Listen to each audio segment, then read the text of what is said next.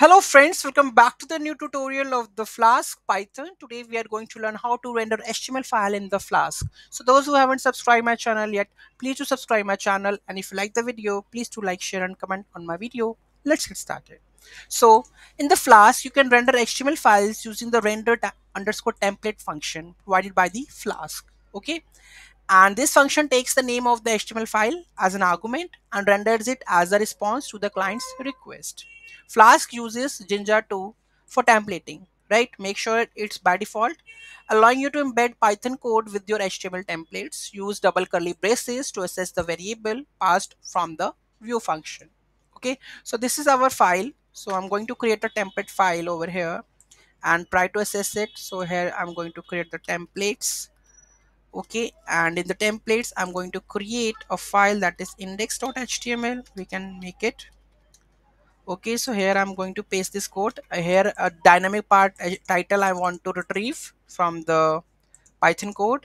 So here let me update this code also. So this is very simple code I need to import. Okay, so here we go with this one.